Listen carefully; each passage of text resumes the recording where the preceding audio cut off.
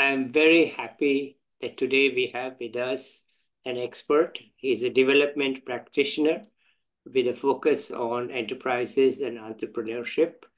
Um, right now, we have with us Dr. M Mathew. Let's listen to him. Over to you, Dr. Mathew. Very good morning. Thank you, Dr. Mathur, for this opportunity. In fact, enterprise and entrepreneurship is a hot cake of the day. I mean, even globally, because maybe in the 70s or even pre-70s, there was not much of talk about small and medium enterprises. But now, globally, I mean, it is at the center stage. To introduce myself, I'm an economist by background and a development practitioner by profession. The difference between the two things, one is economist is well known.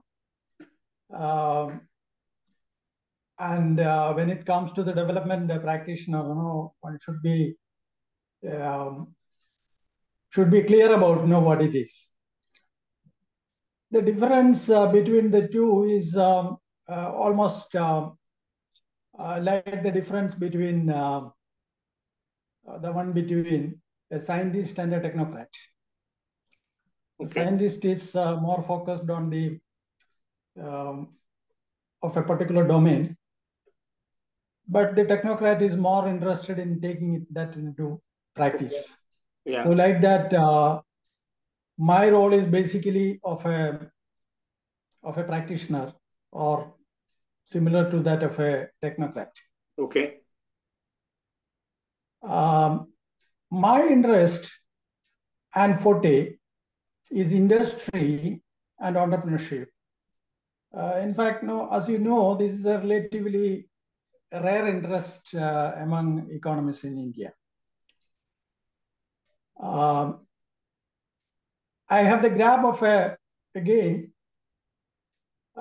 a knowledge broker, which is a new term in much of the development discourses recently, which again means a really rare line of among professionals in India. I work with the Institute of Small Enterprises and Development, an institute having the vision, stated vision of sustainable development through enterprise. The institute believes that the least common multiple, or what you call LCM, of development is the basic thing that is with every individual human being, that is enterprise, which essentially means that every individual has some kind of a creativity. It may vary in degrees, but the creativity of people, say by whatever name you call it or call them, maybe an entrepreneur, maybe a farmer, maybe a businessman, maybe a craftsman, or even a student can be an entrepreneur in the very wider explanation of that term. So naturally, we touch upon various facets of what you call development and engage in varied activities that lead to development. Because development as a concept is more of an abstract thing, but then it has to be taken to the concrete plane. So as such, we are engaged in a variety of activities that lead to development.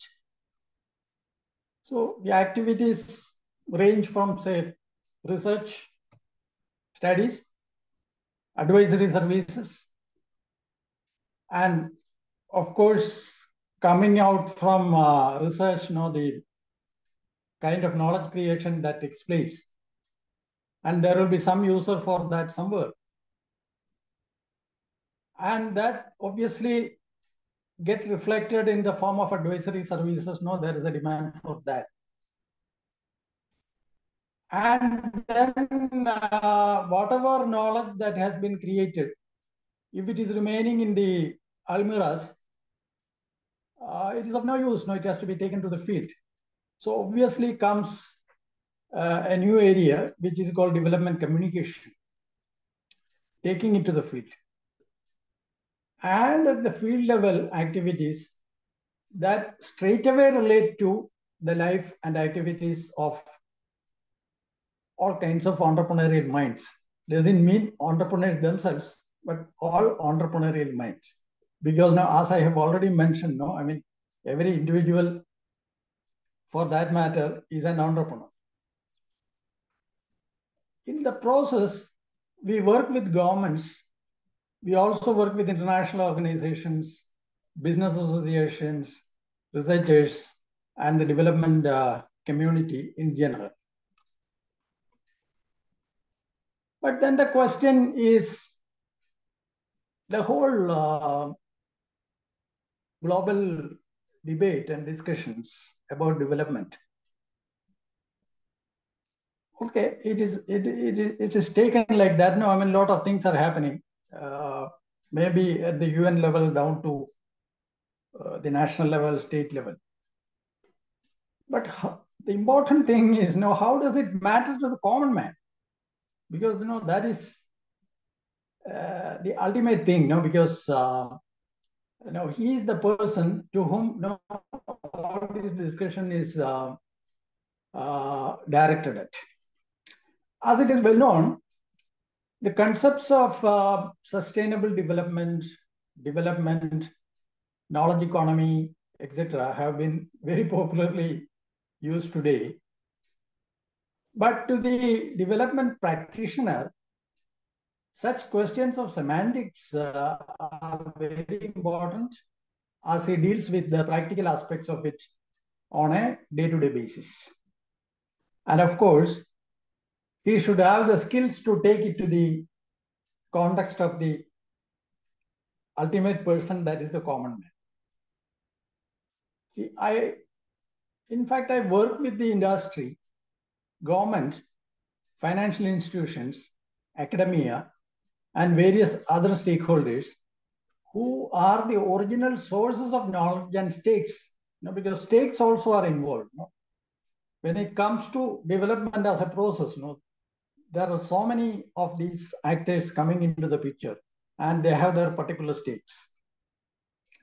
So stakes are often, there's a particular nature for stakes. Stakes are often conflicting rather than converging. So every organization or stakeholder has its particular interest, that will be pursued. But making them on a convergence platform is not an easy task, but it has to happen, because for the so-called development to take place, it is an important thing. And this is what we do and consider as our mission. See, the whole debate today is on sustainable development, because that is a hot cake these days. It's a globally debating point today, and the common man's language, everybody wants development. And political parties also are, after that, they swear by the development agenda. Yeah. But then the question comes, what is development? Because the Aam Aadmi, the common man, will be asking, all you people are talking about development, but We haven't felt it like that. Okay. So they would like to have the details of that. So it begins with the very basic concept of human aspirations. Every human being has particular aspirations. And the moment they have realized some of the aspirations, new aspirations come in. So this is a never-ending thing. And such aspirations are ever increasing also. So beyond the basics of survival for the individual, they aspire for something like an environment, or in technical jargons, what academicians call ecosystem, for growth and sustenance. The first thing is sustenance, and the second thing is growth. But for the economist, he considers, he has a framework by his training and by his methodology background and all that. He talks about the present. But the whole sustainable development debates and agenda today, and the theories, they are interested more in the process of it, and they are interested more in taking that present away to the future. Sustainable development theorists summarize this essentially with 3 dimensions of it, and that is the difference with economists also,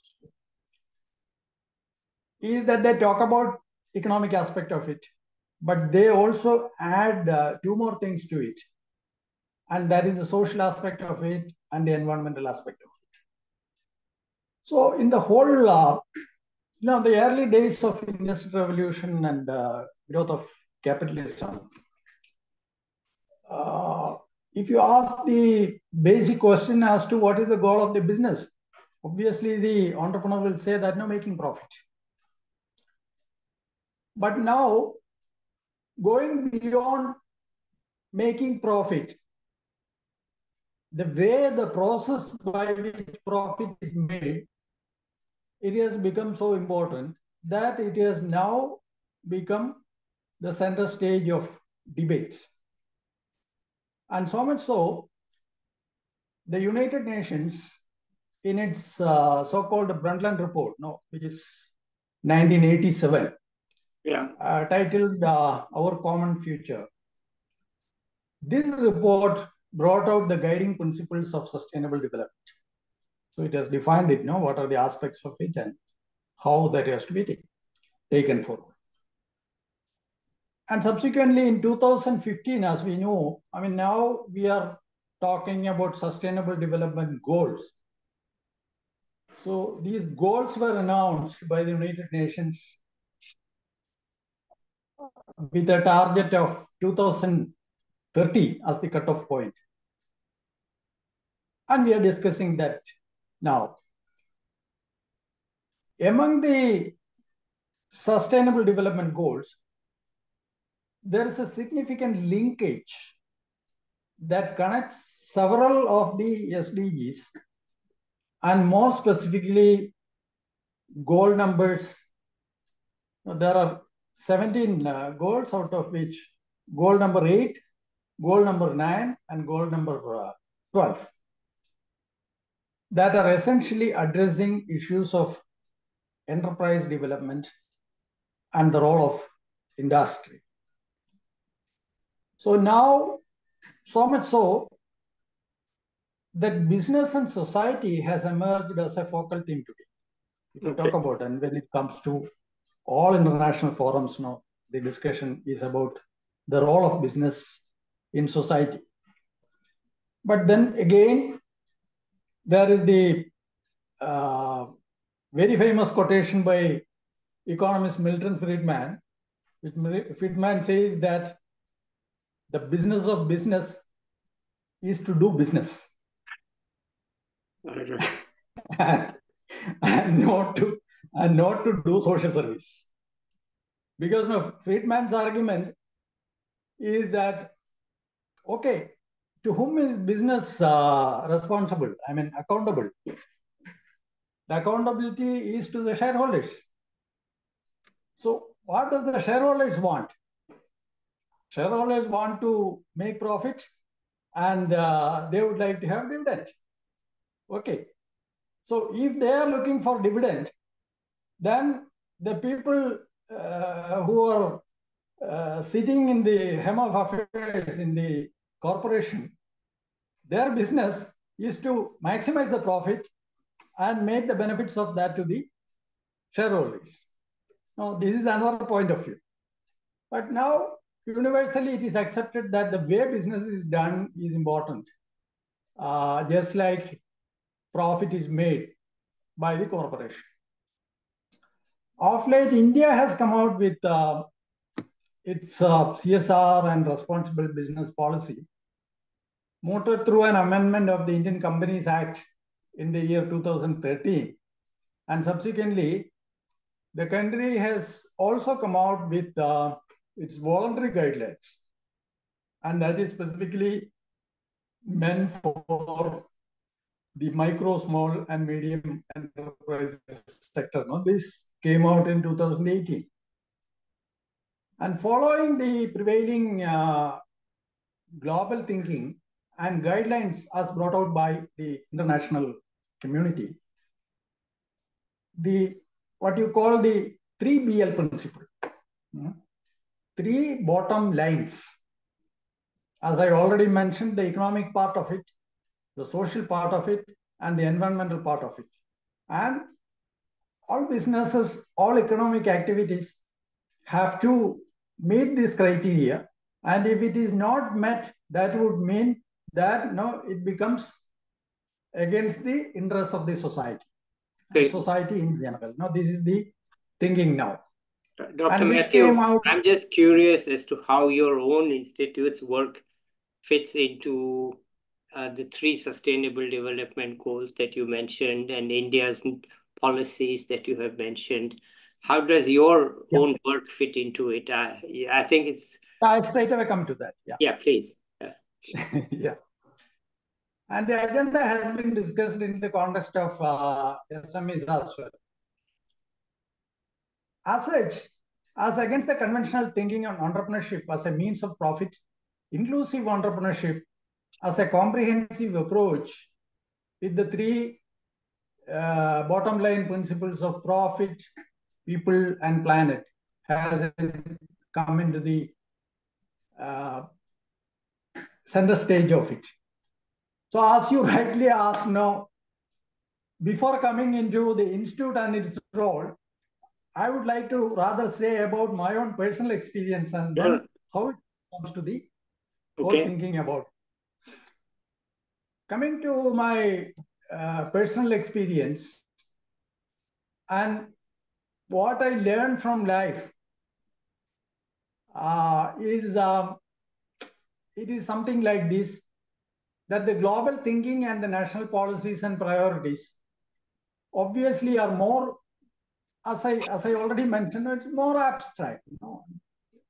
We talk about development and all those things. And understandable only to the researchers and policy experts, and much less to the common. So I prefer to discuss such issues to the understanding of the common man and what does it all mean to the common. And this I have tried to learn and understand from my own experience. And let me come to my own personal experience to give you an indication as to how it all happens in our society, where the common man's concerns and interests get translated in the long run through a trial and error process. Such common sense questions were haunting my mind since younger days. I was born in an agrarian family of Central Kerala. Did my primary and secondary education in the 1960s in a village school where the facilities available, including connectivity, was minimal. My father then took me to a private affiliated school run by the local Christian church, where the focal thrust of the curriculum was two things those days. And one is value-based education. And number two, a rigorous coaching in English education, English language, with a significant focus on grammar. And being an average student, I got a second class in the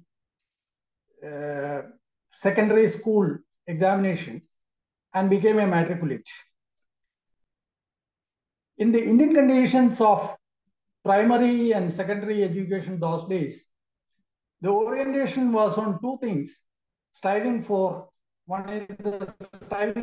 academic excellence simply on the basis of aggregate marks scored in a terminal examination. And the second important thing is the value education. And these were the focal thrust those days. The Kerala Education Act 1958 came with educational reforms, and subsequently at the policy level, as it is known to all Indians, 1966 came the Kothari Committee, which made education more broad-based and inclusive. So this was obviously a particular watershed.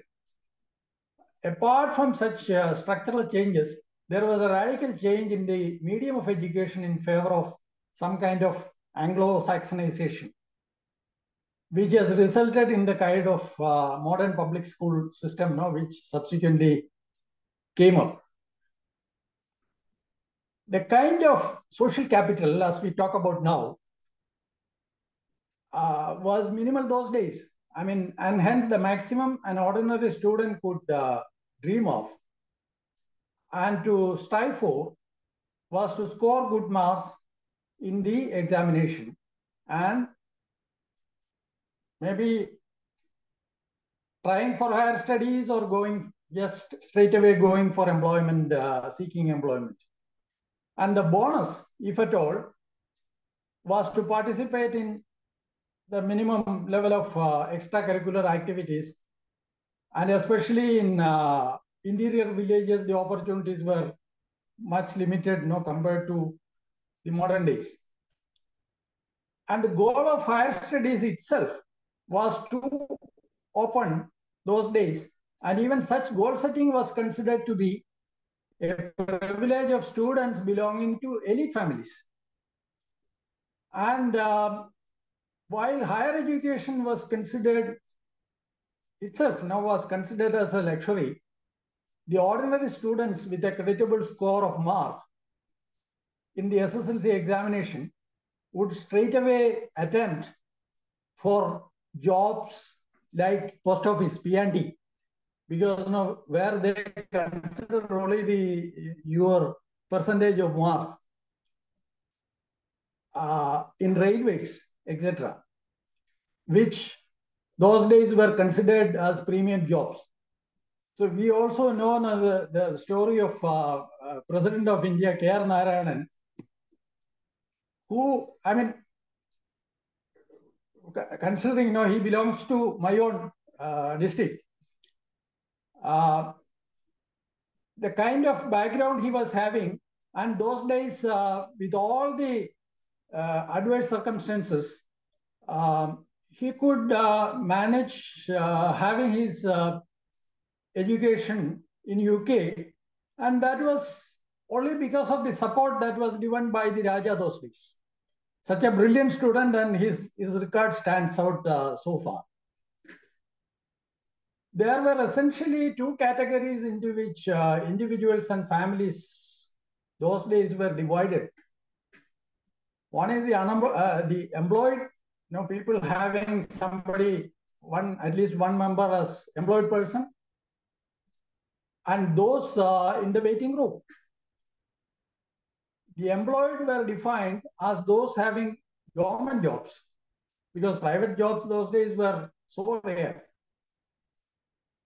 As such, in schools, students were identified as, say, some taps, no, just like the postmaster's son or the teacher's son or something like that.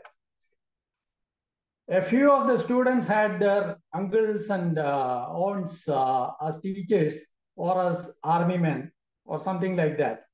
I did not belong to any of these categories. Right, right. As such, in the socio-economic strata, there were two categories of families. One, those having at least one person who is employed in government service. This is a particular category. And the other thing, all the rest, in the sense that rest of them who were involved in all kinds of miscellaneous occupations, such as agriculture, petty trade, local crafts, and other local traditional caste-based occupations and professions. And besides, those days, caste discrimination based on caste itself was so significant. The economic and social stratification, this is so important. It was as follows. One, income from job versus income from property.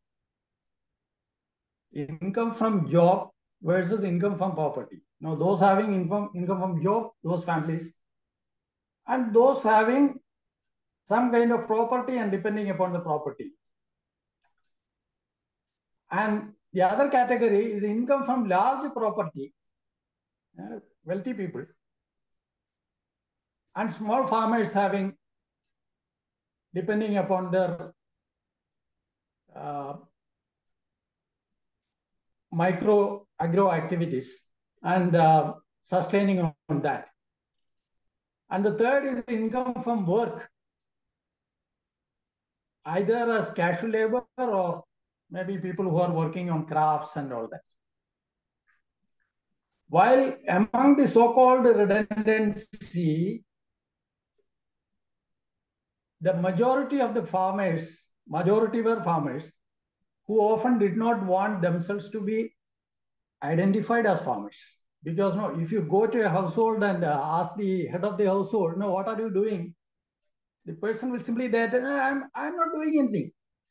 Because no, those days, doing something means, I mean, having a government job. And if you don't have a government job, no, you think that no, you are not doing anything.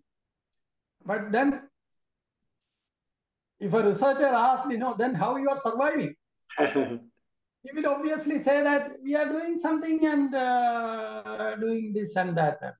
Maybe he will not give an answer. Okay, because no, honestly, because no, they were thinking it like that. By all means, the dominant occupation of the village was agriculture, and the majority of households were dependent on subsistence farming. Yeah. And I belong to such a family. But and Dr. Mathew, can income, we move to the present, to what you are doing now? Yes, straight away. Straight away coming. Please. And beyond the farm income, the rich farmers gained rent as well. And while the so-called farmers were good at farming in their own right, they were also good managers of households, able to balance their household budget efficiently. And what is the magic behind that? No, that itself was a mystery for me. The basic aspiration of such a marginal farmer was essentially to equip their children for a job. And they were having a kind of a bootstrap approach with this particular goal, and were striving to achieve that goal. Since jobs were so rare, though it had a market premium, and the next best alternative was to remain unemployed and to wait for an opportunity, the so-called unemployed were lacking in social recognition as well. And hence, education of children was considered as an investment in human capital. And this is the background, and it is from this background that I came up. Then when it came to higher education, and during that particular period, we were also blessed with the Government of India's 3-language formula, which provided a lot of exposure to students in remote states like Kerala to have some kind of understanding of the national level situation, especially because of their command over Hindi as well as English, along with the local language. And then I moved to the college, and that college also was considered to be one of the premier institutions of that times. And after that, I moved to the research career. And from there begins another phase of experience, which also raises some fundamental questions. As a postgraduate coming from out of the college, I could and was bound to compete in the jobs market, as I told you in the background, like anybody else. But then the question as to the availability of jobs was a turning point, as the preliminaries of a career those days had to be the individual himself against the available limited options and opportunities in general. Though jobs were scarce, the very survival of agrarian families was conditional on the equipment of the elder children of the family, and hence in many families, the elder children could not afford to prolong their job hunt, and hence were forced to turn to the traditional family occupation, that is again agriculture, going back to agriculture. The unique kind of coping system of small farmer households in central Kerala instilled some kind of questions and curiosity in my mind, which took me away into a career stream, which to my satisfaction provided the answers. And this is another phase of it. The two early stints in my career, and that is one with some short-term research-related job at the Indian Institute for Regional Development Studies in Central Kerala's Kottayam. And the other one with the Sociology Anthropology Center of the University of Amsterdam, Netherlands, as a research associate, provided me immense opportunities for a closer understanding and opportunities to investigate into the coping systems, as I already mentioned, in the rural economy, which I have experienced and which I have closely seen, both in agriculture and in the rural enterprises. Along with that, I started my stint as a research scholar working for my PhD program and grappling with the comparative scene in various states, and more deeply in the states of Gujarat, Tamil Nadu, and Kerala. My broad hypothesis those days was that, and this is this thinking that has come somewhere into the present activities as well, that the difference between the rich and the poor is basically attitudinal rather than economic. And this hypothesis I have tried to test and validate through my early research, and more importantly, through my interactions and discussions with more than a dozen doyens in the social sciences those days.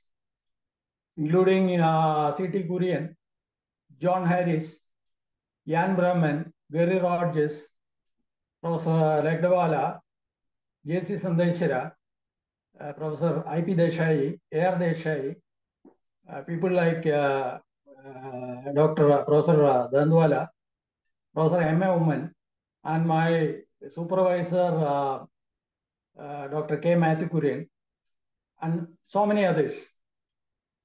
And the theoretical position of bootstrap development, that was much appealing to me, because as I have seen and as I have experienced, even where against the background of all debilities, there are some households, some people, some families, they sustain themselves. But even with all the other blessings, some of the better of families don't sustain themselves like that. And there is some kind of explanation that is required. But first and foremost, I remain thankful to three brilliant luminaries of the economics discipline at the national level those days. And one was C.T. Kurian. He was a brilliant teacher of economics those days. And he was my mentor. And then Dr. Mathew Kurian, the founder of the Kerala State Planning Board, who was my supervisor. And also Professor J.C. Sandeshwara of the Bombay School of Department of Economics, now the Bombay School of Public Policy. A veteran industrial economist of the times, having a lot of contribution to economic policy in the country. And these people have influenced me a lot. And subsequently, as a researcher at the national system of the Indian Council of Social Science Research, ICSSR, I got the opportunity of expanding my canvas of comparative studies across India. And in a few of the countries, especially the UK, the Netherlands, Bangladesh, and Indonesia. And then whatever track I have gone through, and this has obviously helped me in the next phase of it in my career.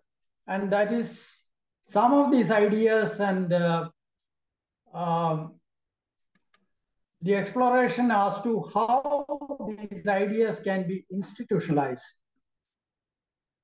And the experience, exposure, and interactions I had until 1988 equipped me with the wherewithal for visualizing and institutionalizing on the basis of broad ideas and program framework, which again goes close to the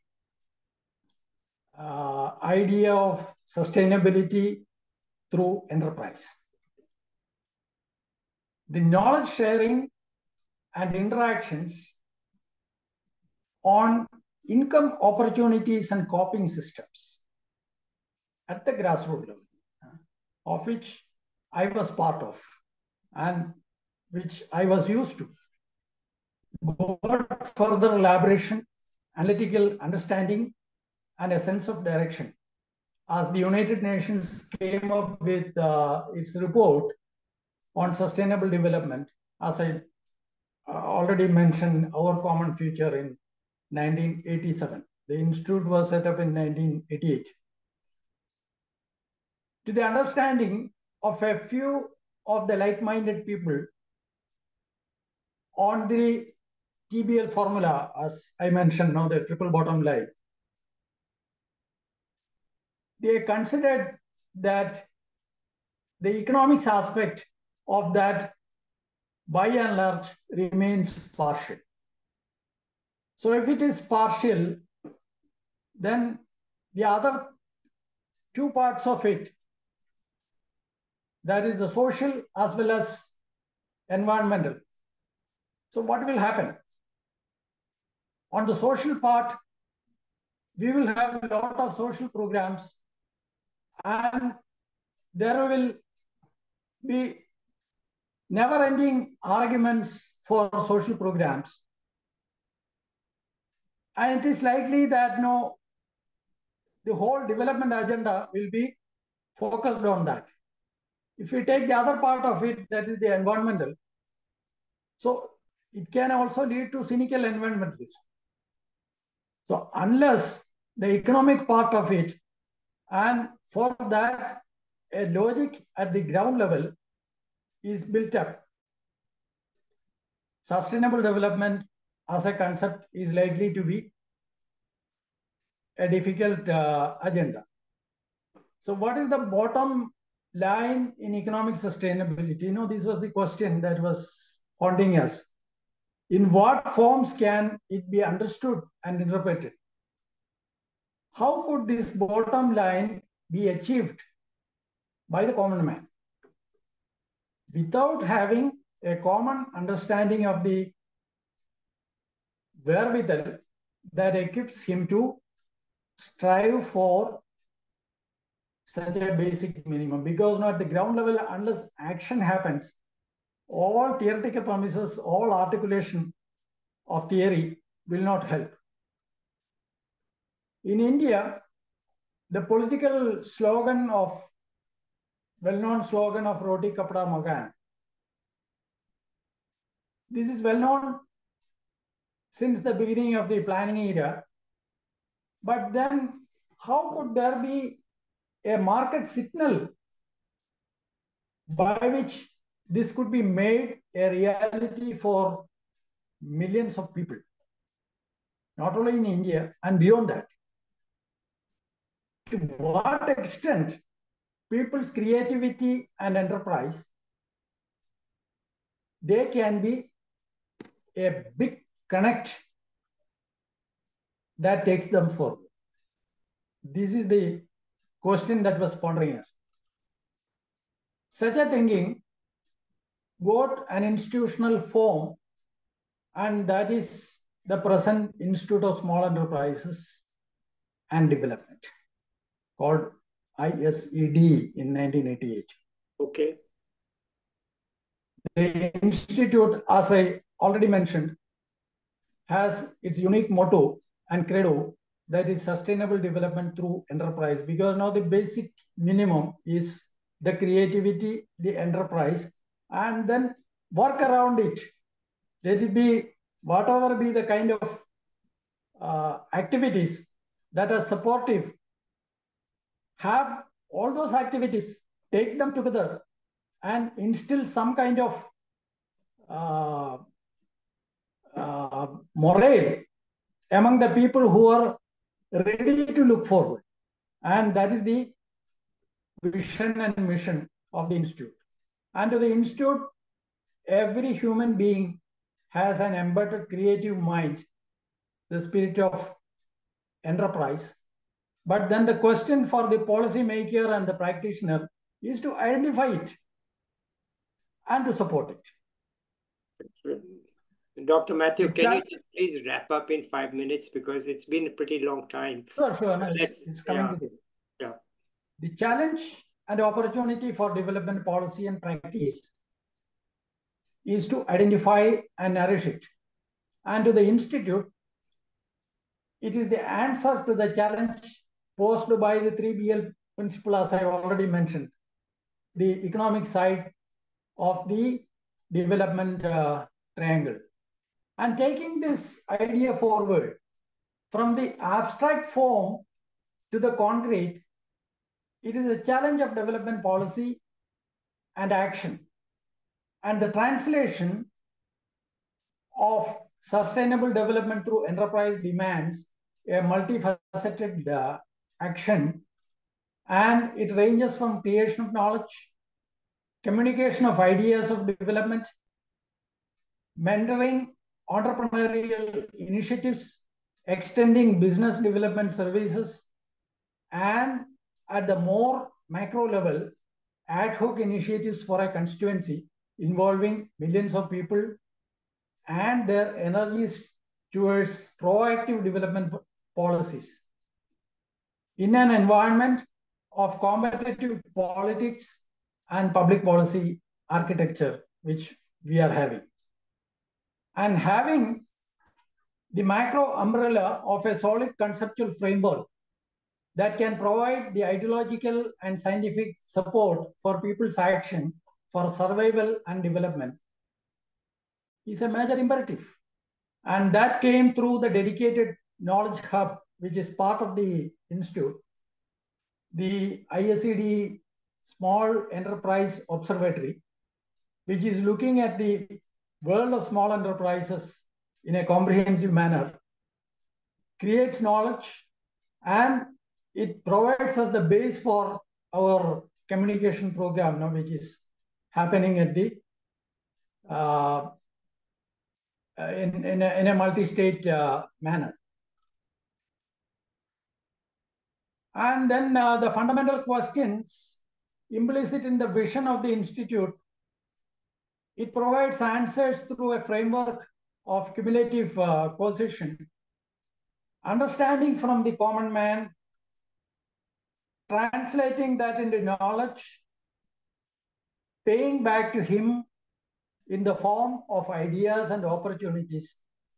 And this is the guiding principle and methodology of activities at the institute. So, given this background of this gives some kind of a lesson, and the message that I draw from my own life and experience is that concepts and approaches such as rich, poor, development, underdevelopment, etc., are basically attitudinal. Okay. In fact, the social system running through the nation, families, and individuals in India has failed to focus on this reality and to tune the system of education and development programs accordingly. Now, this is a vital area and a missing area. Therefore, even while we speak of sustainable development, our mind is immersed in the present, whatever we say, and in oneself. Capabilities then are the driving force of development, where policies and programs are tuned in that direction. Sustainability obviously becomes a reality. It is bound to become a reality. And that is the message that is coming out. Okay. Thank you very much. Thank you very much. All right, Dr. Matthews, thank you so much. I think I really learned quite a lot, and your message that it's attitudinal, I think is clear and sharp, that we have to also look at the attitude and perhaps why it came about in certain people. Why did this attitude come about in certain people? What you might call as deficient attitude. Why did they get the deficient attitude? I think that's a question that is worth looking at. We don't have the time here to do it, but thank you so much. I'm really glad to have you. Any final words you want to add?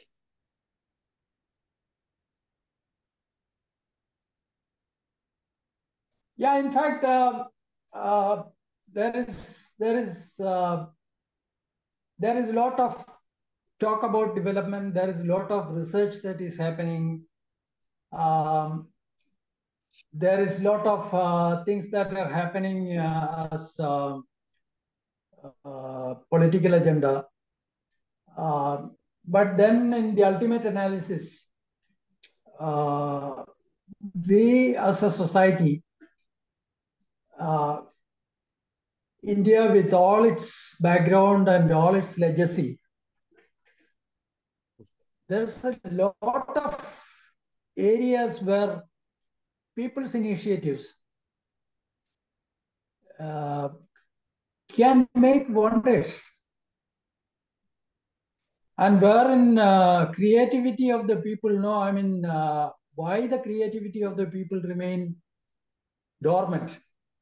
That is a fundamental question. And that fundamental question need to be answered. Okay, thank you very much. Attitude and creativity, I think these are two key issues. I call them as meta-economic issues. They're issues beyond economics, but they affect economics. So thank you very much for it. Let's end it here today, and maybe we'll be back with you at some other point, but let's end it here today. Okay, everybody, thank you so much. I will be back with another young person or an expert, and bye, Dr. Mathew.